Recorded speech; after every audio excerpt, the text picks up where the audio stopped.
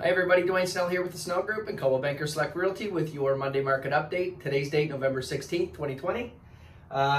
New listings last week, we seen 39. Back on the market, 6. 24 price adjustments. Homes sold last week, so work through conditions, deposit down to firm things up, 40. And last week we had 46 homes closed. Just for a comparison's sake, November sales in 2019 were 166 versus so far this November we're at 104. In November, new listings 164 in 2019, and so far this month we're seeing 97.